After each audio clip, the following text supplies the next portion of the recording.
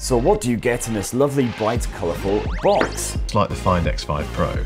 The Reno8 looks lovely. There's no stuttering, there's no stalling, there's no crashing. It's as smooth as butter. Video is fantastic though. It's sharp and buttery smooth even at 4K.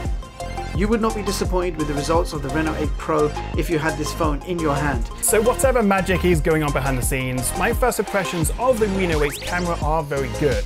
So if you're a creator but you don't want to spend lots of money on an expensive camera, and equally you don't want a rubbish smartphone camera, the Reno8 Pro is a great choice.